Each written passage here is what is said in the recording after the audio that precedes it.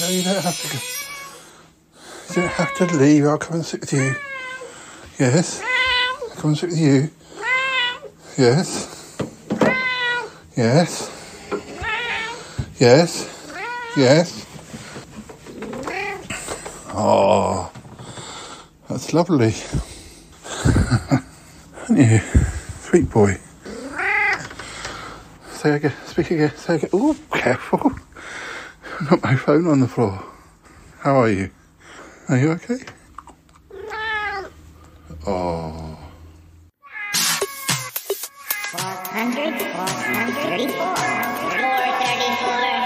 434.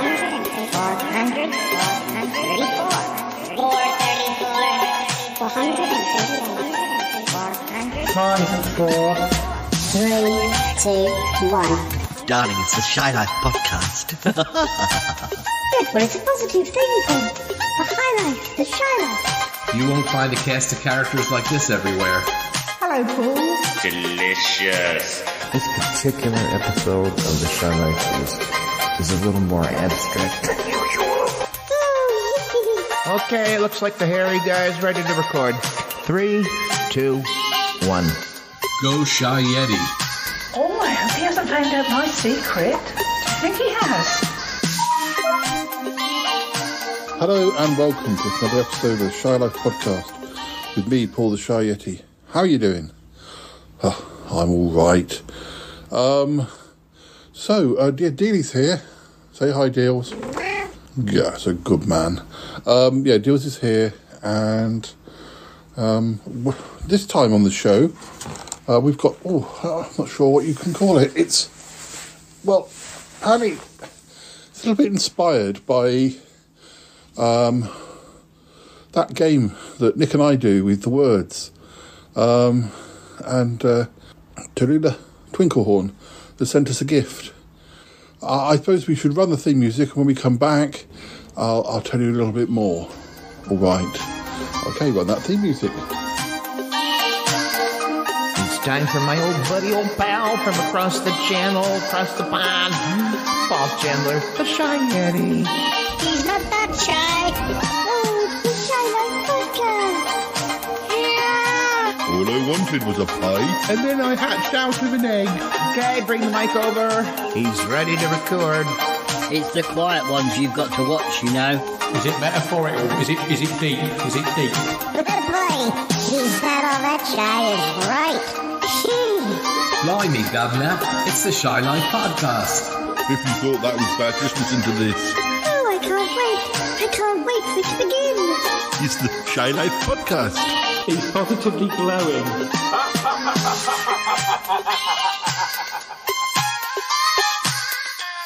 Hello, we're back. So yes, Tallulah Twinklehorn gave me a call the other day. It went a bit like this.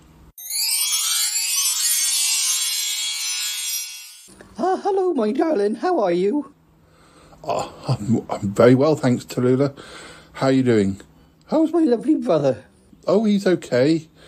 Yeah. Still being a painter? He is, yes. I'm afraid there's no sign of the old Damius as yet. I know. Well, I was speaking to Bettina just the other day, and she said to me, he's very similar.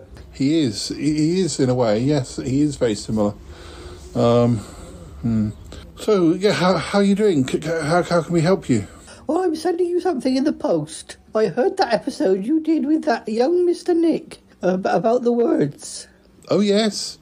We've already recorded a sequel, but I can't remember whether it's gone out yet. Oh, well, I'm very excited. I must check. Anyway, I'm sending you some dice. Some dice? Yes. They're meant to, they're meant to inspire conversation. But if you play them right, if you roll enough of them, well, you might find that the person rolling them, that they literally, quite literally, will roll up a story from their past. Okay. What you mean that there's a sort of a literal, not just an inspiring, like when Nick and I see a word, it inspires a memory. This will be, the more dice you roll, the more specific the memory will be. Yes, you see, it's like the dice knows. Oh, the dice knows, and it's trying to get the story out of you. Yes, it's a sort of mystic quality. Sounds very exciting, Tallulah. Thank you. So I just popped it in the post. I thought of you. I saw it down the market. Oh, well, thank you very much. That's great. You should do it with the you should do it with the others. Maybe with my brother. Oh, I see. That's the whole... right, okay. You think it might specifically pick out a memory? I did hope so, my darling. Okay, well, we'll have a go and we'll let you know. All right. Thank you very much. I love you, my darling. I love you too, Tallulah. Speak to you soon. Anyway, that was a day or two ago, and the dice have now arrived. So, as the regulars come through, we'll see if we can get them to roll a dice or two. But Dilly, do you want to roll? No, Dilly doesn't want to roll the dice. But maybe Nick and I can play a basic version of this. Let me see. I've got the box here. The subjects are people, actions, objects, food, feelings, animals. Animals deals will appear on this. Sports, places, transport, weather. Let's see. Well, we'll just pick it randomly. Then I'm just going to pick one, and we'll see who else turns up. I think August and Cromitty have just gone down the shop, so I'm hoping that I can get them when they come back in. So I'm not going to go for a definite subject. I'm just going to pick one, and I'll talk about it. I don't know that it'll conjure up a memory. Okay.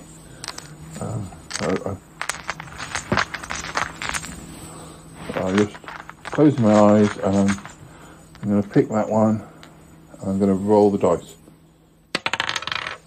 What's that? Deals! Ah! What is that? Ooh. It's a bat. I guess it's an animal. I think that is a bat. I wouldn't say that the drawings on here are particularly wonderful, but what do I think of when I think of bats? Well, there are two things. One of them would be, Dark Shadows, I suppose. And I remember one of the things about Dark Shadows that I liked right at the start when I first saw it was how wobbly, they were doing special effects, but it was hard to sort of achieve them on a low budget. And I remember some of the bats were pretty ropey. And I think as time went on, possibly, I can't remember. I mean, it all mixes in a bit with Sutton Park. I can't remember if how bad the bats were really. You end up conjuring up a sort of an image in your mind. I have a feeling that as time went on, maybe they sort of superimposed them as well, did a bit more camera trickery. But all in all, I don't think bats on Dark Shadows were ever one of their triumphs. But of course, Barnabas Collins was a vampire, so they needed to, I don't think he changed into a bat very often, but I'm pretty sure he did on certain occasions. I think if Toppy Smelly was here, he'd remember. The other thing I wanted to mention about bats, and along the same lines, but more personal, was there was a character called Barry the Bat on Sutton Park. Now, between you and I, Barry the Bat, well, I have a feeling there was more than one bat.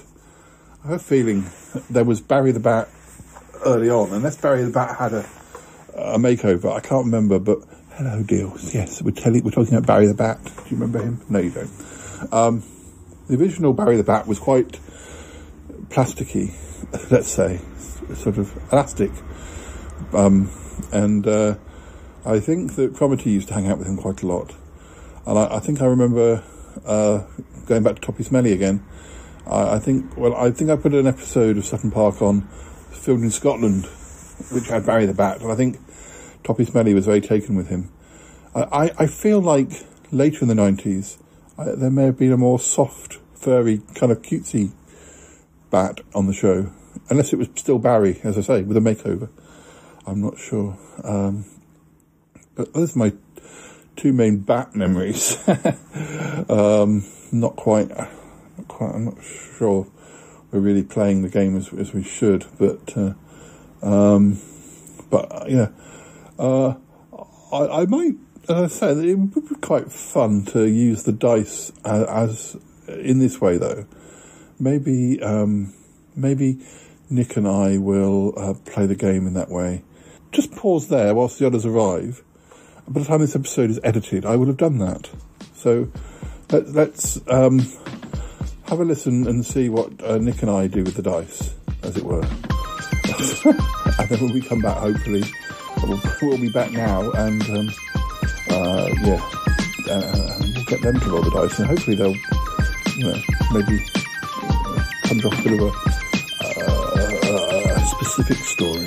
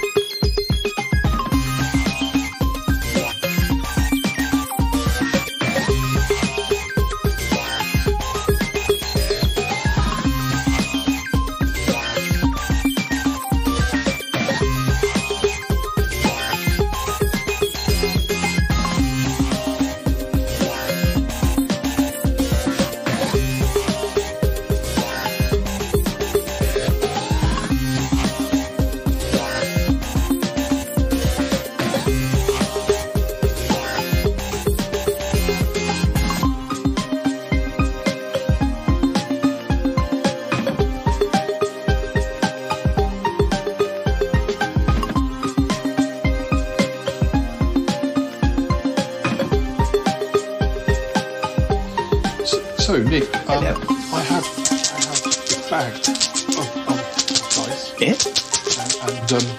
And what I'm going to do, is we're not in the same room, is I'm putting my finger in, with my fingers in. I'm putting my fingers in, and I'm going to take one of the dice out, and I'm going to roll it, and it should generate a word. Splendid. It's a different version of our setup. So, right, I'm going to roll it now. It doesn't go too far. A more physically mechanical one. You're not going to like this. And I'm not going to like this either. We'll have to really struggle. I guess we could talk. Well, the word that we have is football. What you and I know about football could probably be put written on the back on half side a of a postage stamp. Yes. Well, that is in itself what we can talk about. Funnily enough. I was actually, believe it or not, I was actually thinking about football because the other day, because they put up one of these perennial posts on Facebook saying, if you could delete something from the world, what would it be? And a lot of people were saying religion. And of course, I got, why am I always... So I was thinking, I would love to be contribution for football. But obviously, because there you have a lot, a lot of people turning into hooligans and watching two men kick a ball. I mean, to the likes of you and I, it's absolutely inexplicably ludicrous. I acknowledge that it has its followers, but I've just never got it.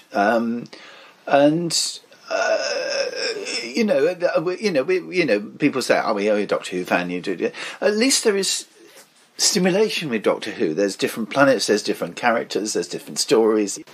Toxic masculinity is a word that comes up very much these days, and the people who make other people feel bad for not liking that's toxic masculinity in a nutshell. it's just because you don't want to kick a ball around or want to do something more interesting or creative. What is it that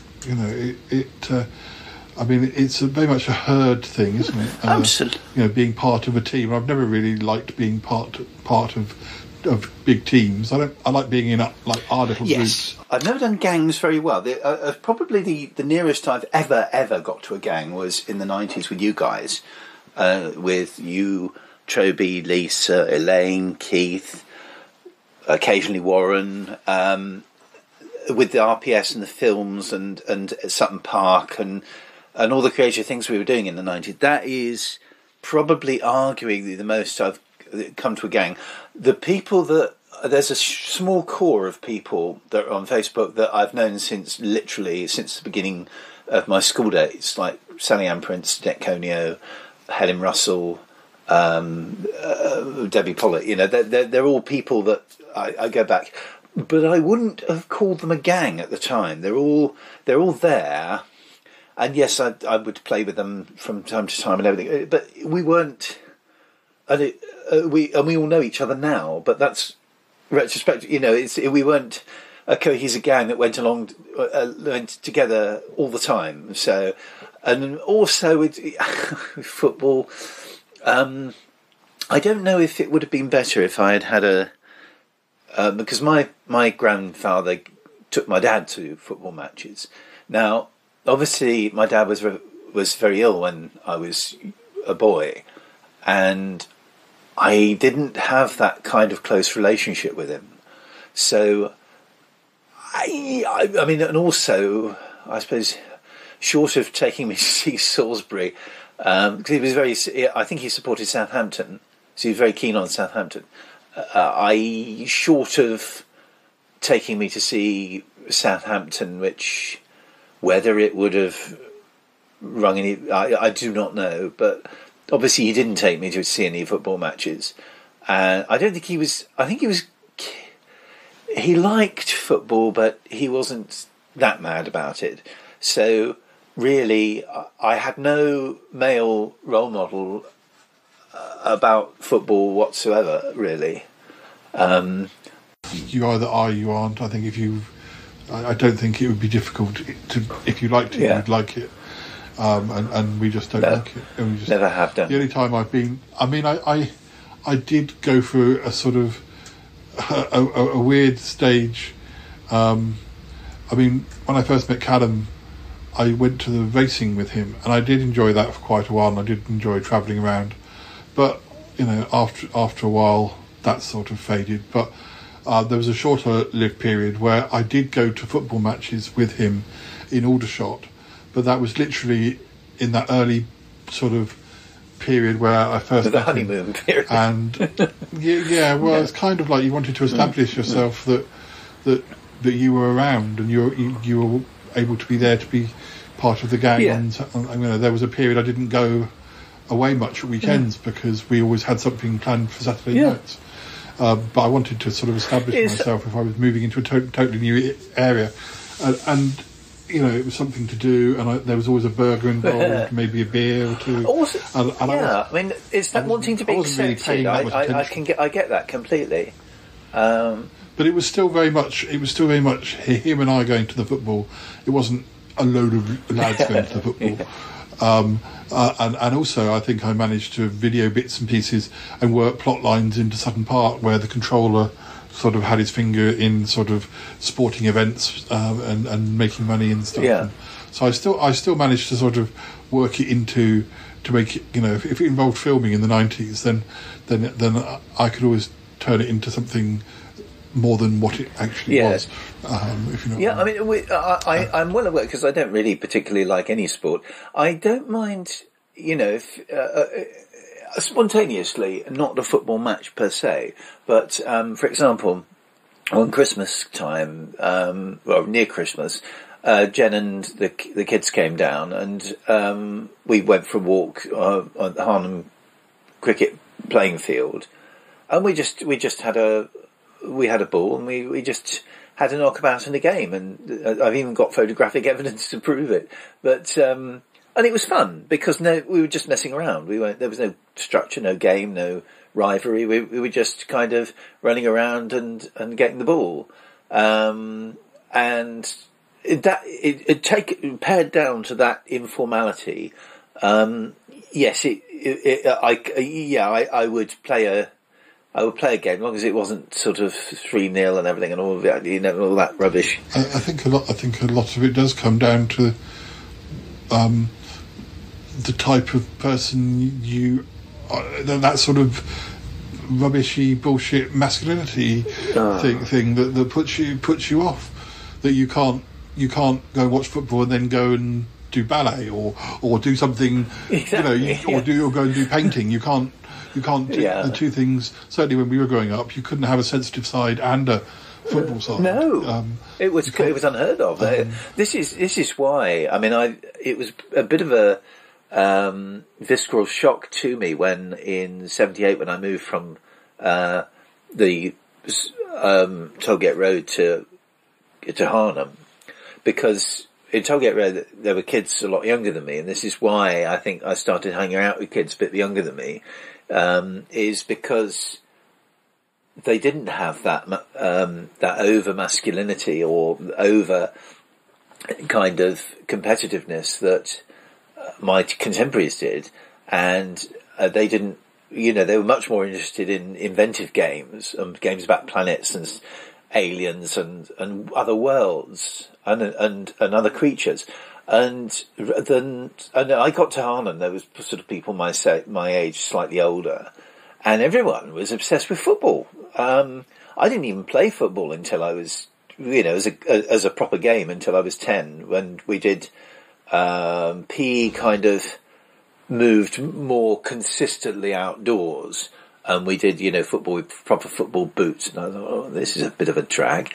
And we would, inevitably we were dragged. That's the other thing I maybe grates on me about football, is we were dragged out in all weathers. As if, I mean, there's making a man of you, and they're making you very ill. They were making me very ill. And there just doesn't seem to be any provision for that at all. I mean, the lengths I went to when I went to Chapping Grove, that private school I went to for 2 years, the lengths I went to, I suppose it was either a case of playing games every day, like 5 days a week, or exaggerating. When I got colds and stuff, and I know that I exaggerated how sick I was to get out of games. Yeah. I'd have quite happily sat through more lessons instead of having to do 5 games 5 days a week. I'd have happily sat through more maths lessons or any set lessons, even the ones I hated, than having to do that 5 days a week. It's not like I was trying to skive work. The Harnham Juniors had a course that was right at the base of the Harnham Hill. Now, Harnham Hill, a run around Harnham Hill, fine. That would be delightful, but not in Arctic conditions. And then I'm off school with a cold. Was it worth it, I ask? Or just give us some more long johns. Kind of, equip us a little bit better. Or does it even have to? Or why not? Why does it have to be running? It could be a nature walk. Yeah, I mean, which is absolutely. Which is what, if you remember, when I was in the 6th form at the grammar school, well, at least the first year I did, it was Robin and I used to. That's when I discovered a lot of the places like the Chalk Pit and I think I probably knew about the Chalk Pit because it's so close to where you live. But things like broken bridges and old routes up to Old Sarum, and because you were allowed to do cross country.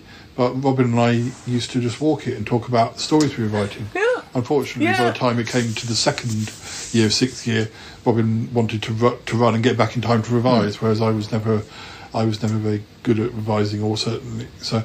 But I think that's probably where we started going off occasionally down to Bournemouth. That's right. Yeah. As soon as Robin started to run, you started running to Bournemouth with me. Yeah. But no, the thing is also, I mean, nobody, because football was so big, nobody was conciliary enough to actually sit down and tell you what on earth it's all about. Because I said to somebody, because of being aware that in my new school football was king, and I said, well, How do you play it then? Oh, you just kick a ball about. Well, thanks a lot. You know, that's not very enlightening, is it? So it's annoyance with this. Even when you attempt to learn something of football, they can't be bothered to teach you. It's like the same with PE teachers. They expect you to whack in there and know all about the sports, or you know, they expect you to be mega good at it. Yeah, even if you kind of haven't got the frame for it, and they don't seem to care that you might be good at something else, and the two aren't compatible. Exactly. And I know that in sixth form, one of our school rugby teams, was doing very, very well, but they did so well that they failed their mocks for their A levels. And then I remember there being a bit of a thing, sort of saying we need to change the priority on games, certainly in A level when people are trying to aim to get to university. Sport shouldn't be as important at that point, because you're almost like, if you were at college rather than staying to sixth form, if you were at college, the tech college, you wouldn't have had games at all. So exactly. So really, games in the sixth year is sort of shouldn't really even be a priority.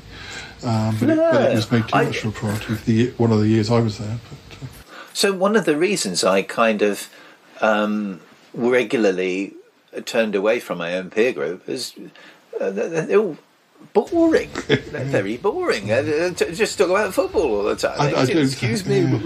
It seems to be one of those subjects that people, you get away with talking about it and not realise. You don't have to realise that actually you don't read the room and see that that nobody is interested. People will talk about football and they won't think, oh, is this a subject that everyone here is interested in? They're so used to it. They're so used to it. It's a bit of a toxic masculinity thing, where they don't even think. I also hate the fact that, you know, if it's on the not so much now, because in the age of DVDs, and I don't really watch a great deal of contemporary, well, no, hardly any contemporary telly. When in the old days, more when it used to be shown, and it trampled over everything. You know, if it was into overtime, it didn't matter about the programme that was coming up. It was football, and that's all that mattered. I do realise there's a lot of money involved in it. Like Saturday afternoons in the 80s, all you'd find on two of the channels would be sport. Which, if you weren't interested in, well, I mean, usually you got out, and that was a good excuse to go out and avoid it. But I mean, I think I've always said this, and I've probably said this before. Fans of football, particularly football, more so than any other sport, because somehow cricket fans, that they manage to talk about cricket and yet not be as. The common perception of a cricket fan is probably more of a bookish person than it is an Oiki person. Oh yeah. But I mean, what football fans need to fully accept is that to be a fan of football is to be a geek, and it's just as as geeky as being a sci-fi fan or train spotter. It is. Don't somehow make it into being some sort of glorified. Somehow above all those other geeky subjects. It's a geeky hobby, and it always has been. Yes, exactly. And also, I mean, you know, it's people accuse, you know, in the church of inciting violence, but it shouldn't be.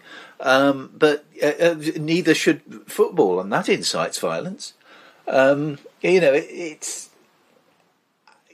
I suppose, you know, because of its popularity, it's a necessary evil. But as I say, I am within my home, within my family. I'm a biological freak in that I'm not interested in any sports, and I'm not. You know, if somebody said to me, some of my good friends sort of said to me, "Oh, you know, should we go down Victoria Park and have a spate with, you know, on the tennis court?" I'd probably say yes. Nobody's done that to me for years. No, but you know, if they said, you know, we'll just have a knockabout, you know, if they were saying, you know, sort of, you know, we've got some tournaments and there's money involved. The trouble with me, my last association with the tennis court was there's one in the park in the centre of the square where I work, which obviously you can only get into if you've got a key.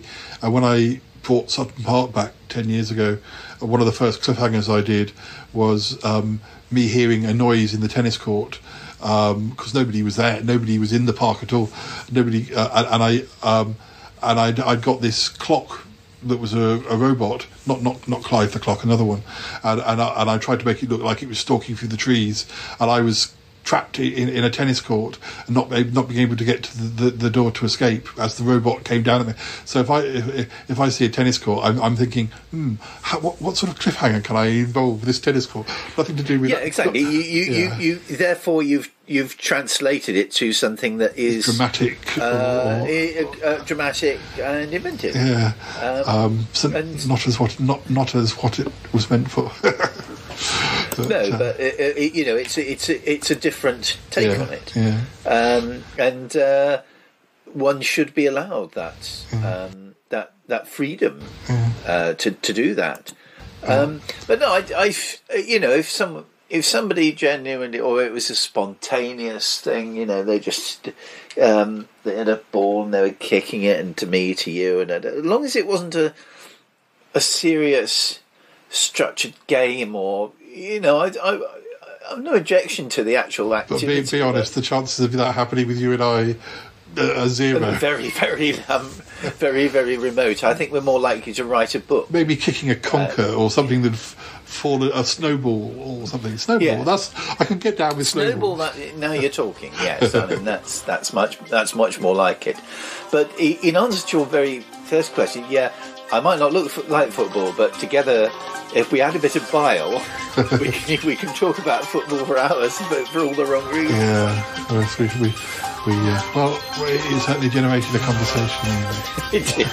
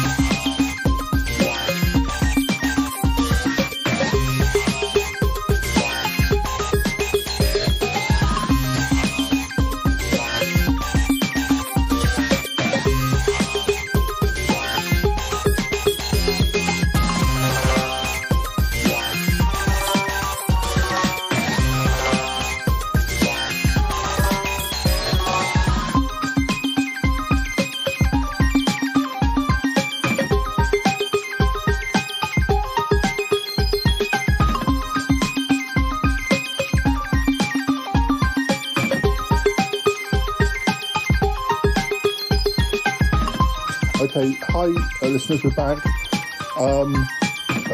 We have Martin here. Hello, it's me, Martin. What do you want me to do, Paul? I want you to select some of these dice. I think you're allowed to pick as many as you like. Obviously, I don't think you should pick them all, because the chances of you having a story that relates to all of these dice is probably unlikely. I don't know about these dice, Paul. They sound a bit wild. They are kind of wild, yes. All right. What do you want me to do? Pick them with my eyes closed? Yeah, go on. Shall I take 4? Take as many as you like. I mean, it's only a game after all. All right. I think it's 1. Just put it there, okay. Okay, I'll take that one. All right. Take that one. Okay. And I'll take that one. All right. You want to roll them all at once? Yeah, I'll do that. Okay, I think I've rolled them. All right, yes. Don't want to scare deals, do you? And the only thing is we have to try and work out what these pictures are. Okay, well, there's a door. All right. A horse. All right. And a boat. A boat. And a banana. A banana. Blimey. Can you think of a story that relates to your own life? Well, it's funny you say this, Paul. I actually can. Oh my goodness, this is freaky. Really, Martin? Well, yeah, years ago, right, I worked on a big ship, and we were, having to transport animals, and they're actually thoroughbreds, it was sort of for stud purposes. Oh, right, okay. It wasn't like that far, but it was, we travelled across to Ireland and on a horse ferry. On a horse ferry? Yes, yeah, on a horse ferry. You see, I don't know if you know it, but horses love bananas. Okay. Well, they do quite like bananas. They're not really always supposed to have bananas. Anyway, I was on this boat, and I fell asleep, and I got locked in. I had to spend the rest of the night with the horse, who was very friendly, but got a bit cross because I'd already given them their food, and the only thing I had left was a banana. Oh, I see. So this is where the banana comes in. Hey, yeah. Well, when I say horses eating bananas, you see, the situation was that the horse was pretty cross that I was there and I wasn't feeding it, and I was locked in with it, and I couldn't get out until the morning, and the only stuff I had was my tea, or the remainder of my tea, so I had to give it the banana. And how did you know that? I didn't know it. It's the dice, the magic of the dice. Oh, that's really weird, Paul. It's really weird. It is pretty weird, isn't it? Oh, here's the phone now. Sorry, Martin. Thank you. You can do whatever you were going to do before I kidnapped you. Kidnap me. Yeah, it's phone. Sorry. Hello. Hello, darling. It's me, Bettina. How are you? Well, I'm fine. Yes, we're just doing this thing with a dice. It's a game that Tallulah gave us. It's actually, conjured up some memories. Oh, darling. Can I play? I guess so, yes. Well, I was just wondering if August was, who is he about?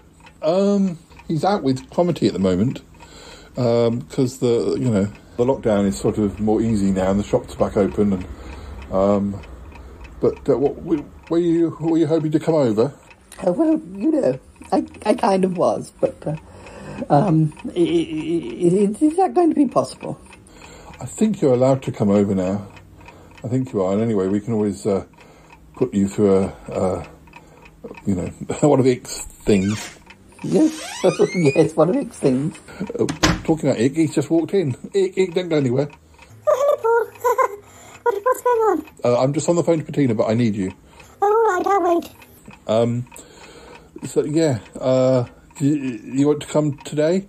No, darling, maybe in the next few days. I just wanted to know how the situation lies. How is he? Oh, he's all right. You want me to roll a dice now? Well, I don't know how it will work down the phone. Maybe wait until you come over and do it in person, because I don't know it'll work if I am rolling the dice for you. All right, darling. I'll give you a date and I'll see you soon. All right.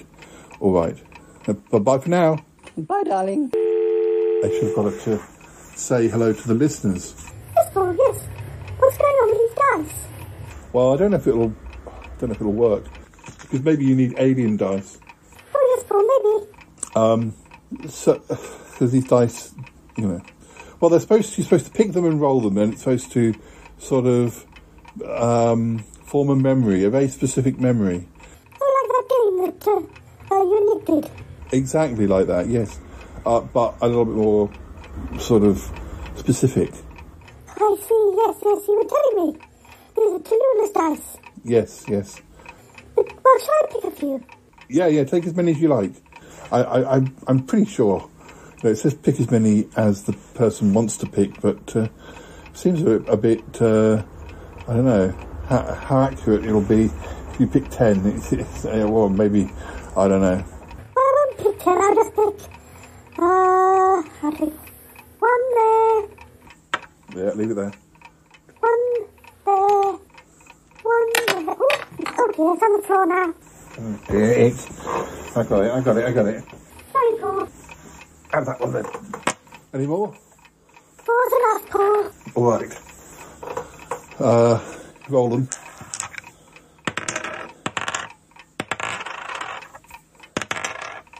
There we go. We've got a man with a hat. I guess he was a fireman. Oh, yes.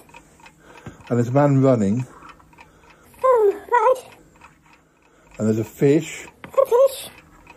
And a pair of scissors. A pair of scissors. Oh, my God, Paul. Ick, what? That's a story. What is the story? Don't you remember when I first came down to Earth?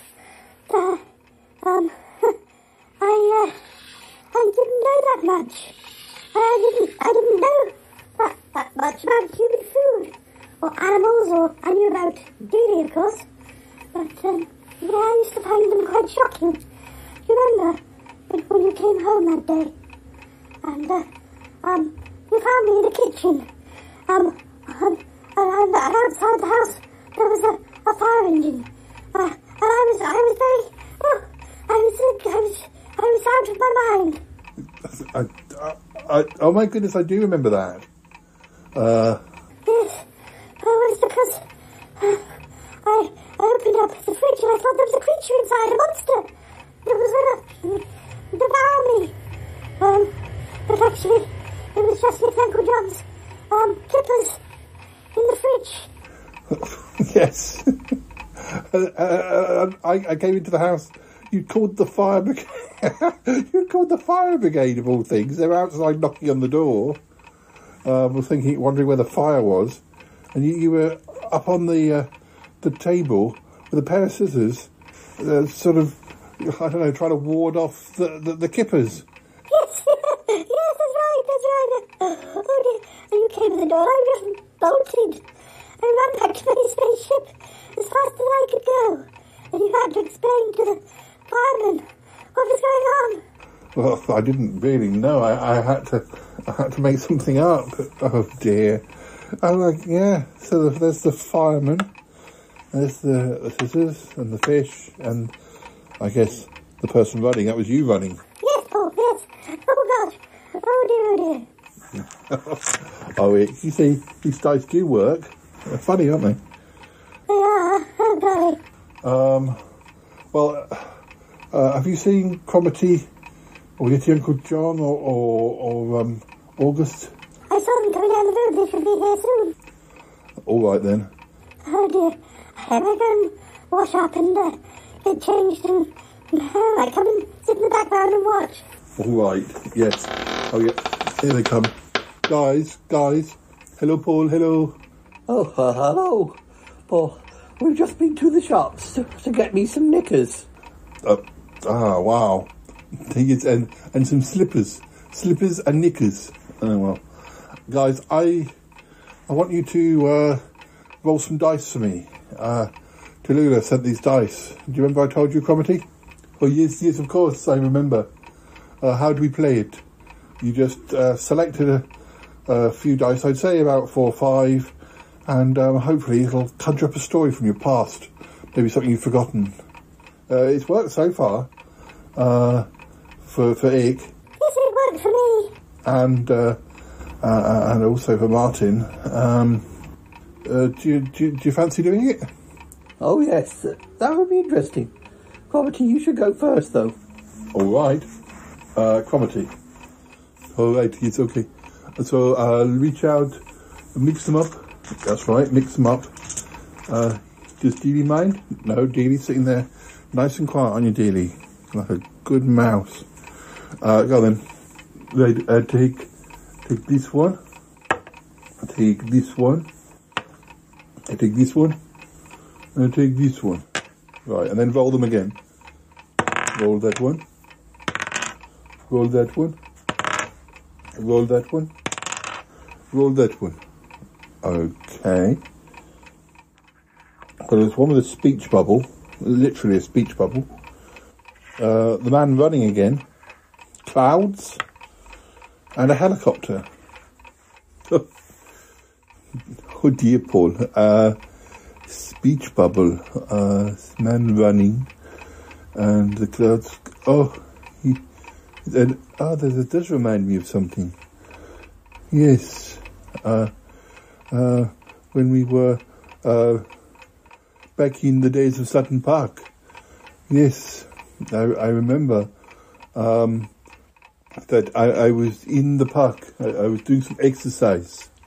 Probably you doing exercise. Yes, Paul, things were different then. I was younger. I liked to exercise. Sutton Park is such a nice place. It is that. I mean, I did a lot of walking there. I don't know I would have wanted to run. Not really a running person. I like to... Well, I would rarely have the energy these days. But I used to love going for long walks and, really taking in the environment. Yes, Paul, I understand.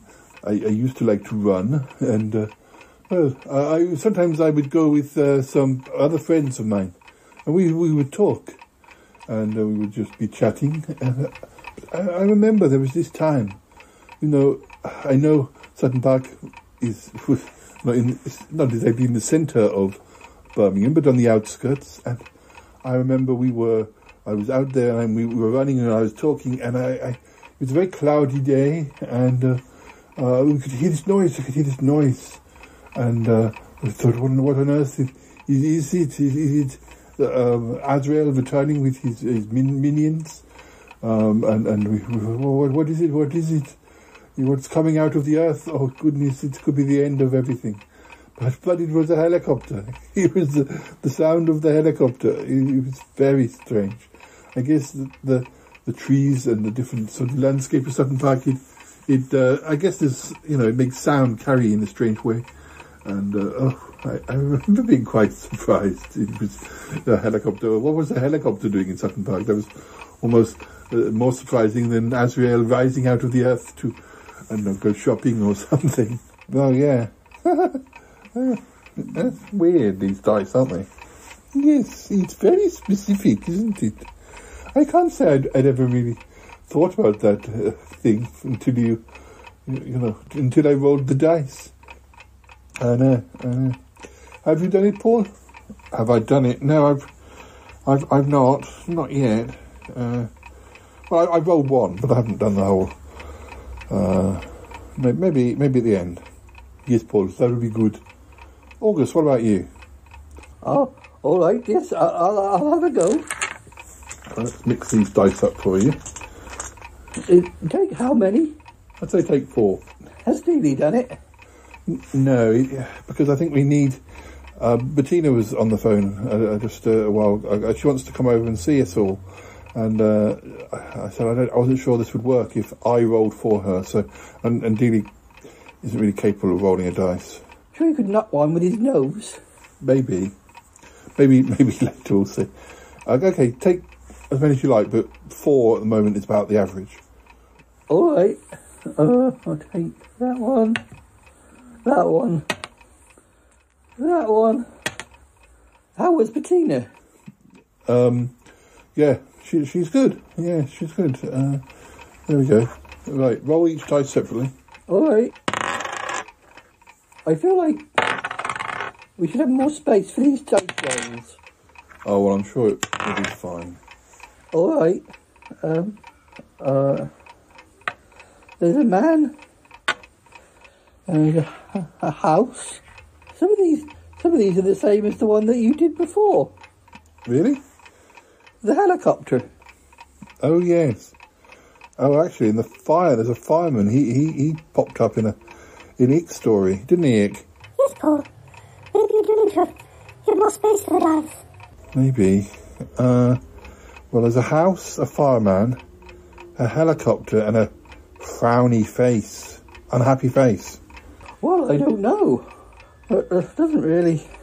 No, a house. You could live in a house. I don't think I've ever been on a helicopter. A fire? A fire in the house?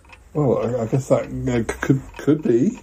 Well, Steve, you're not going to be very happy if you get a fire in your house. Maybe fire in the house.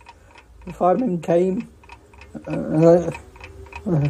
Somebody got taken away in a helicopter? Well, I suppose it's possible. Well, I don't know, Paul. You know what I'm like with my memories. Yeah, that's okay, August. That's fine. I think I'm going to go and lie down. You go and lie down. That is a very good idea. I'm sorry, Paul. I'm sorry it was all a bit of a blur. Yeah, no, that is fine. Come on, August, let's go and make you a cup of tea. Oh, that would be lovely, thank you. Odd. Well, Paul, I wouldn't think too much about it. You know, with all August's problems, it is hard to know. Yeah, but I mean, it does sound possible. Well, of course it does, Paul, but these are only dice. You can't just say they're only dice. I mean, after what's happened already, you know, we've had actual memories. Well, Paul, I don't know. But look, you know, a house on fire, an angry face, a helicopter. It could have happened. It could be why August doesn't remember things. Well, maybe, Paul, but it doesn't explain anything. No, I suppose not. Come on, Paul, why don't you roll them? All right, I'll roll them properly. We'll need to shuffle them up. Oh, sorry, dears. No. Don't play with the dice. Sorry, mouse. Dear, poor mouse.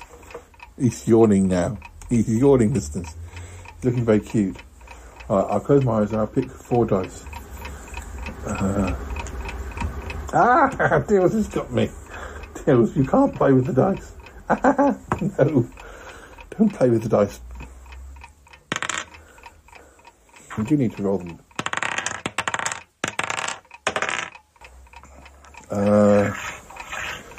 Okay.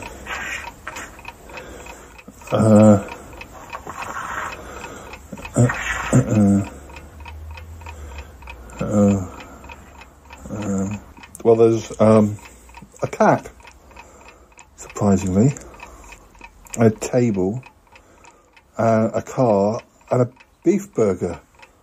This was just deals. This was just the other day. Oh my goodness, I remember. Listeners, this dice roll is just from the other day. I was here in the house, and Deals demanded that we went and got a beef burger.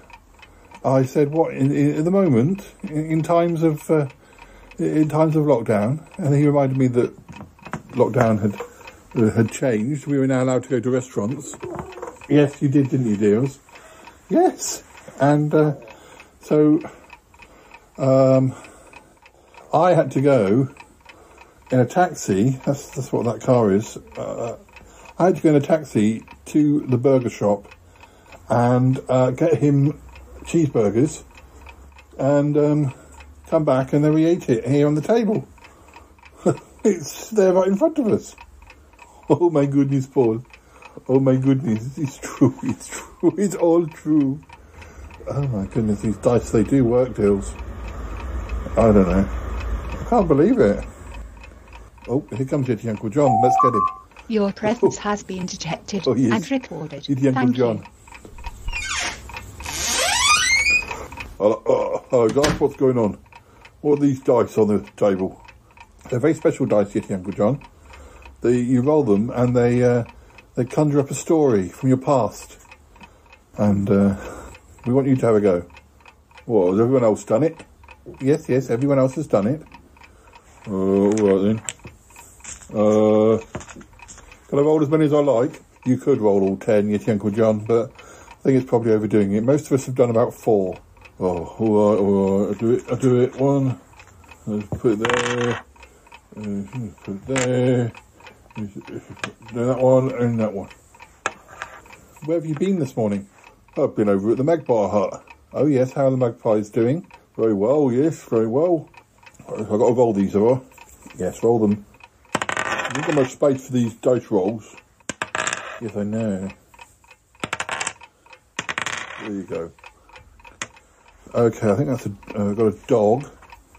We've got A book? Yeah, it looks like a book, doesn't it? An ice cream and a sad face. Well, I know exactly what this is. This was about a week ago. Oh, this is what, so was mine. I just did one that was about going to the burger shop for Deary. Yeah, well, this was to do with the magpies. Well, you know, I was out with the magpies. They were doing their routines, practicing, and I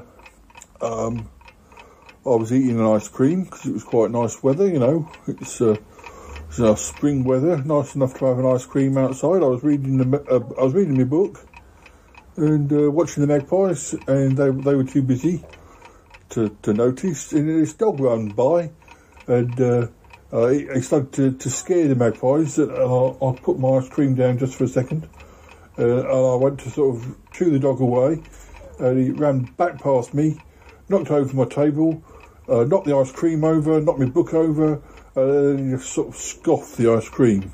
Just rah, rah, rah, rah, rah. Oh gosh. Yes, I remember we heard all about that for days afterwards. Well, you know, ice cream's sacrosanct. Man's ice cream is his castle or something. Yes, well, no, I do understand. I remember being in Wales, Tenby, I think, or nearby, with Callum, ages ago, 15 years ago, maybe more. And, and the seagull came swooping down at me and stole my ice cream. He kind of knocked it out of my hand and then went and ate it on the beach. And so I went, I was shocked. I was not surprised. I've told this story before. Anyway, Callum went and bought me a replacement ice cream, and I went and I ate it in a phone box, so the seagull couldn't get me. I don't blame you, Paul. I don't blame you. These dice, yes, can they predict the future? Well, I don't know. I would be surprised. Do you want me to give Tallulah a ring and find out? Yeah, well, if you would, just quick. We are coming towards the end of the episode, so I'll give her a call. Oh dear.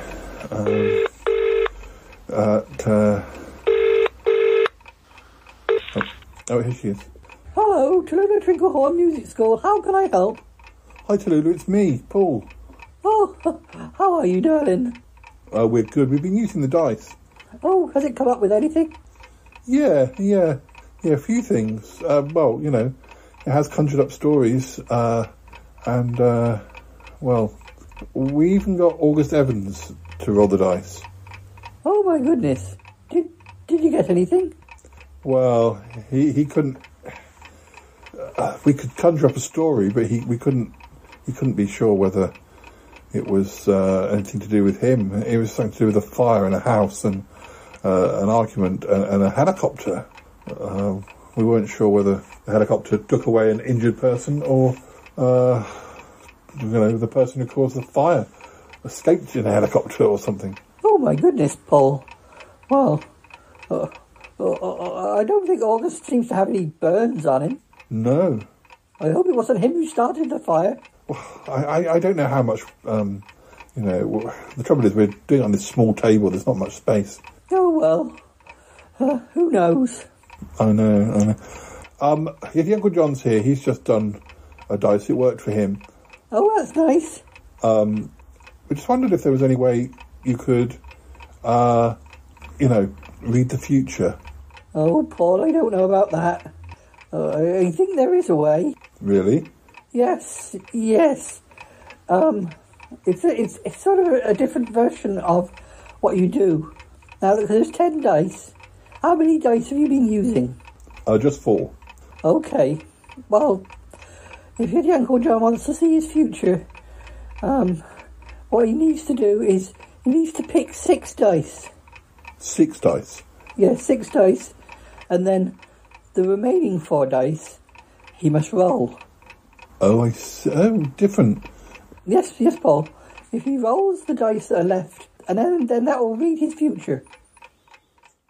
Oh, all right. I'll let you get on to it. I hope everything's fine. Oh, yes. Sorry, Dealey's just leaped onto the table. Oh dear, oh dear. Okay. I'll speak to you again soon. Yes, speak to you again soon. Did you hear that, Yeti Uncle John? Yes, I'm doing it already. 6 dice and then roll the remaining 4. Yeah, you got to do it with your eyes closed. Well, I imagine you do. All right, here we go. 1 dice, 2 dice, 3 dice, 4 dice. Don't you muck around 5 dice, 6 dice. Okay, well those are out of the game. You have a little blue pouch. We can put them in there. Oh, it's very nice. Yes. So you're left with 4 dice. Yes, all right. So roll those.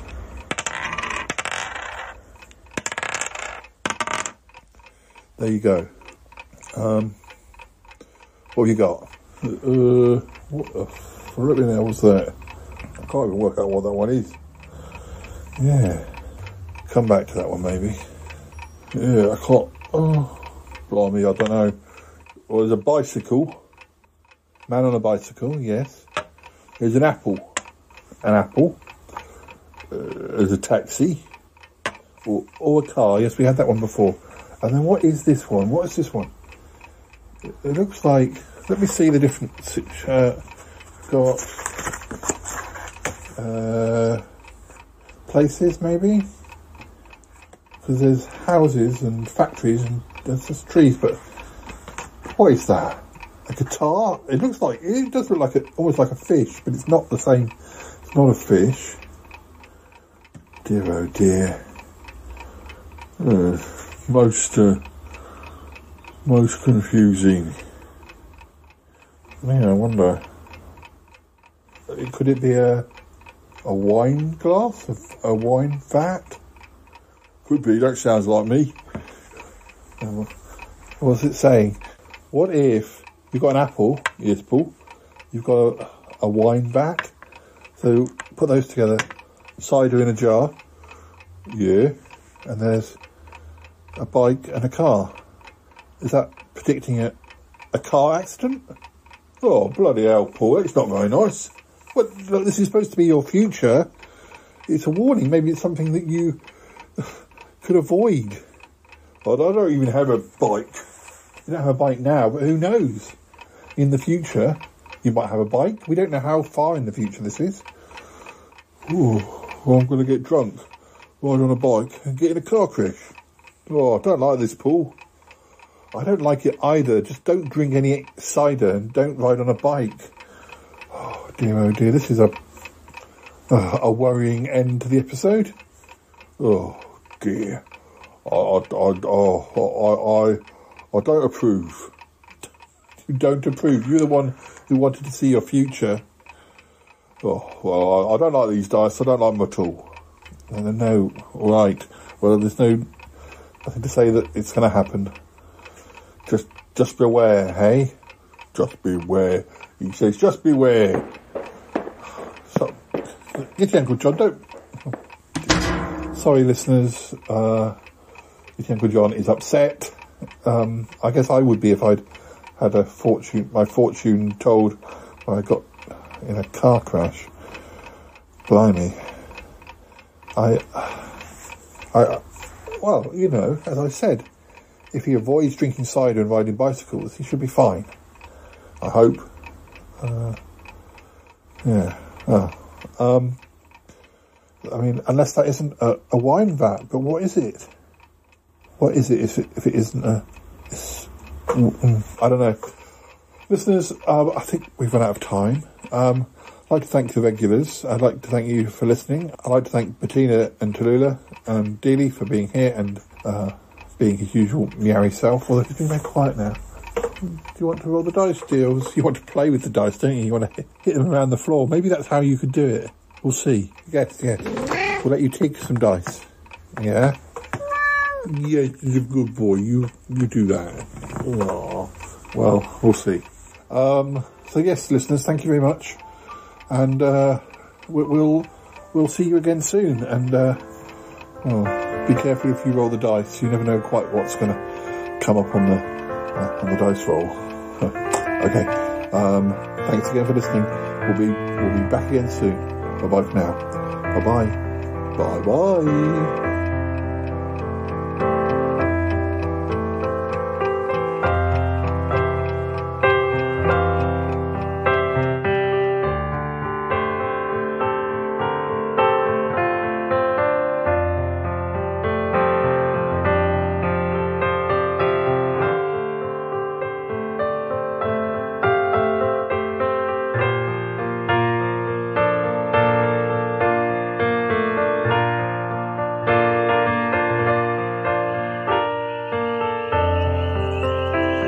Darling, it's lovely to be back. It's lovely to have you back, Bettina. I want to roll those dice. I heard what went on. Yes. Well, you don't want to read your future, I hope. Oh no, darling. I just want to do what everybody else did. A bit worried for Yeti Uncle John. Yeah. Well, we've hidden all the cider, so he should be fine. I'm sure it's all just a lovely bit of fun. Yeah, well, if you like to pick 4 dice, Bettina? I certainly shall. There's one dice, 2 dice, 3 dice, 4 dice. Then if you can roll them. Right. You still haven't got a big enough table.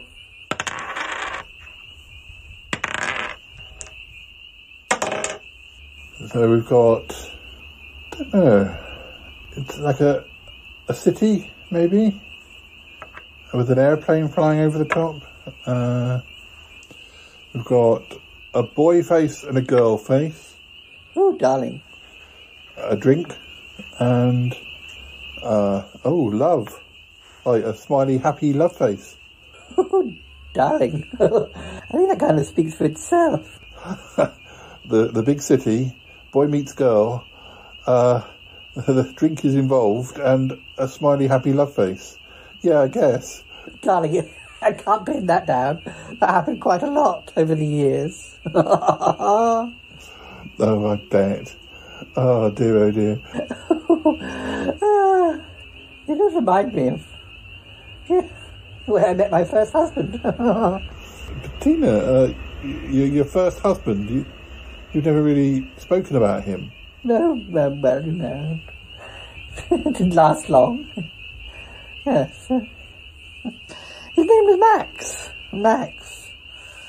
Max Dupre. That's where I get my Dupre name from. And I'm afraid my maiden name is a bit more, well, Flop Bottle. That's my maiden name. Goodness me. Bettina, we're learning things today. Bettina Flop Bottle. Flop Bottle. Flopbottle. That's my maiden name, Bettina Flop Bottle. You can see why I ran. I absolutely rushed to marry Max Dupre. Oh dear. Bettina Flop Bottle. Oh golly. Oh dear. Yeah, because it does look like New York. Is that where you met Max? It is, exactly, yes. How curious. Is Max still alive? Well, it's funny you mentioned that, Paul. I've been getting phone calls from him recently. I haven't called him back yet, though. Your ex-husband's been calling you? Yes, darling. Yes, but obviously I've been trying to focus on, well, everything that's been going on. And all of the betrayals of long-lost cousin Algernon. Yeah, well, let's not mention him. He's gone quiet at the moment. Well, yes. Anyway, then there's Gustavius, of course, and August. And I've been trying to focus on August. Yes. But what did Max want? Well, as I say, I don't know. He just sort of said that he'd heard that I was going through a bad time. And, well, you know. Maybe you should call him back.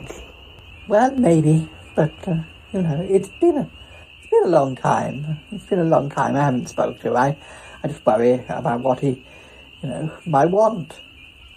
Did your marriage end badly?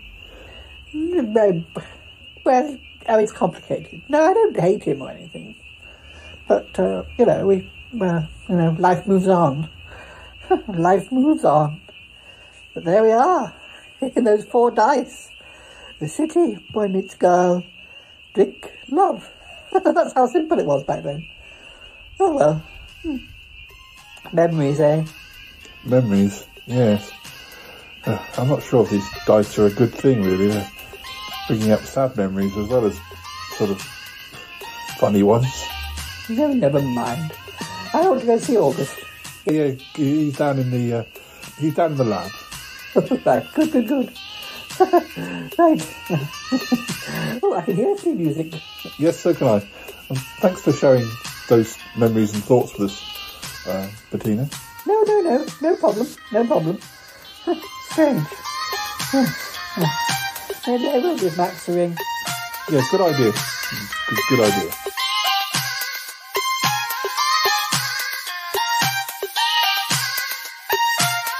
I gotta go now! Bye! I want to go with you! Gotta go! Bye! Goodbye. This show is part of the Pride 48 network. Find more shows over at pride48.com. This is just the weirdest thing I've ever heard. What the hell just happened on this show? I have a voice. I have a voice. You have a voice. You have a voice. We have a voice. We have a voice. Unique voices in podcasting. UnivazPods.net.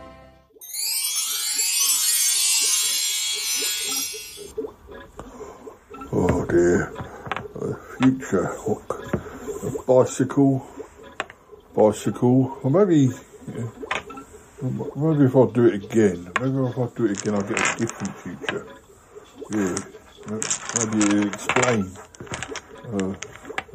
Getting drunk on a bicycle and getting knocked down by a taxi. Maybe if I do it again, I'll get a better one. Maybe that one. Maybe it overrules it. Yeah. I'll take 1, 2, I take 3, I take 4, I take 5, take 6, and I roll the last 4 dice, and I've got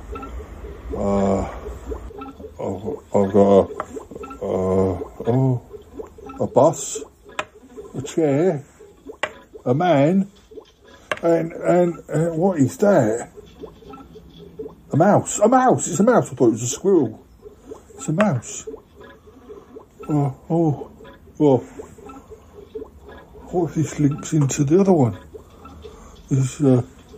What if the man is sitting on the chair, he's in the bus, and a mouse runs out in front of the bus, and that's what causes the accident.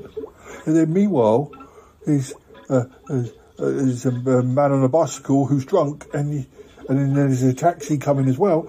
It just explains more about what happens.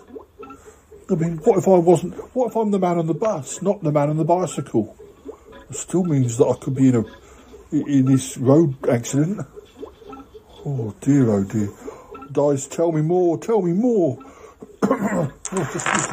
do it again. I need to do it again. Hey, Uncle John, what's going on? I'm just trying to find out more about this accident. I've just rolled again, and I found out there's a mouse who runs in front of a bus. Now I don't know whether there's a man on the bus, but I don't know if maybe that's me, not me on the bike, because that would explain, if I'm not the man on the bike who's drunk too much cider, then I can't. That's something I can't prevent because I don't have a bike. I don't, you know what I mean. Yeti Uncle John, I'm going to take these dice away. No, let me roll again. I just think I'm finding out more about this future. Oh, Yeti Uncle John, I just think you need to calm down. I've got a roller skate. I've got that's a doctor. harlequin mask and somebody swimming. Somebody's swimming. How can somebody swimming be involved in a road accident? Oh, well, no, look. Somebody is on a roller skate. Well, that's a skateboard, Yeti Uncle John. Well, somebody's on a skateboard and a harlequin mask. I don't know if that is a harlequin mask, but it's a... Well, I guess it's a... Well, yeah, it's a kind of mask, I suppose. Yeah. So there's somebody on a bicycle who's drunk, and there's a taxi, there's a bus, and then there's a boy on a skateboard, or a man on a skateboard, and maybe he swerves and falls in the river, and then there's a doctor in a harlequin mask. I don't see how any of this relates to you. We now don't know. You don't have a skateboard, do you? I don't have a skateboard, no. Well, you don't have a bike, you promised not to drink cider. Oh, I don't know about that. Well, not drink cider and ride a bike. No, I promised not to do that. And then there's a taxi. You could be in the taxi or on the bus, I guess, but not if I don't ride buses much. No, that is true. You don't, because we've got the railway station right by us. Well, I don't know, Yeti Uncle John. The doctor does... I think that's the end of your vision. Yeah, I think you're right, Paul. That seems to end it with the doctor and the harlequin mask. Yeti Uncle John, I don't know. Let's just forget this. Oh, I can't forget it, Paul. I can't forget it. I'm going to be haunted by it. Oh dear. Yeti Uncle John. I don't know what it means. Just stay indoors, then nothing bad can happen. Oh, I think you're right. I'm going to stay in the lab. I don't want to be run over by a skateboard I'm sorry. Oh, I don't know. Sorry, listeners. I'll take him away. These days, it's been more trouble than I expected. Anyway, see you again soon. What does it all mean? What does it all mean? I don't know. Lift off and the clock has started.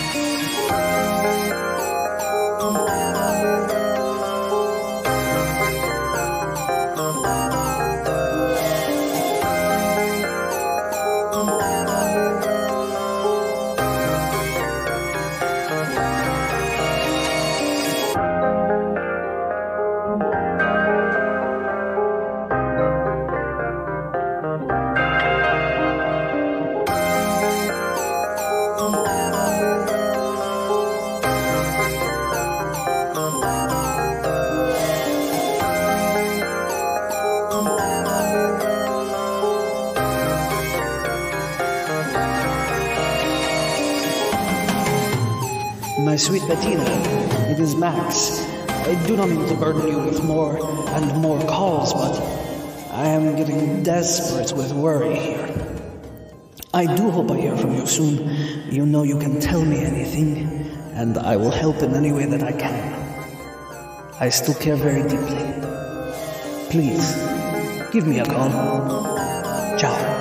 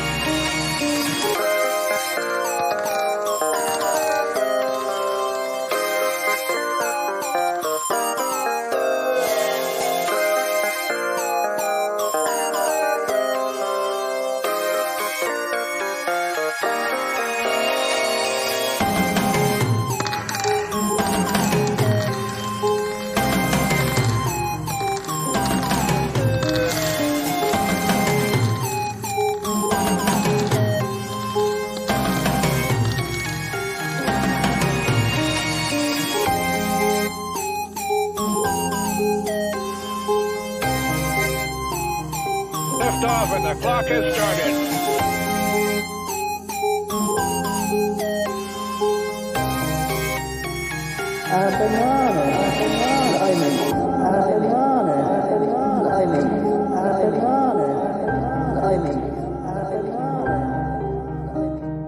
Roger, 0J, and I feel fine.